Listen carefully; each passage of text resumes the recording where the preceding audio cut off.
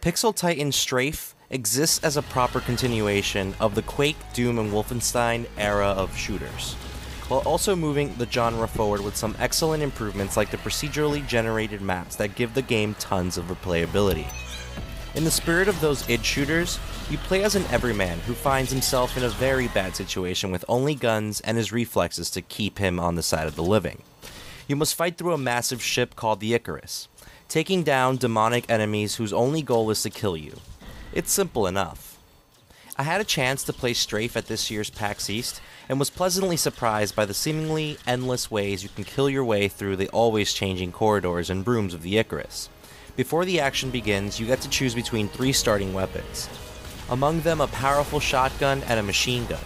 You also get a pistol and your fists. It's easy to get cornered or go down a room full of enemies or fall into a pit, especially since you'll never be familiar with the map. So it was helpful to find powerful lasers that could dispatch several enemies at once. The closest I can describe to it is the Doom shotgun. In fact, Strafe is exactly the cure for gamers who recently felt burned by Doom's new multiplayer experience. There's no lack of identity in what Strafe wants to be.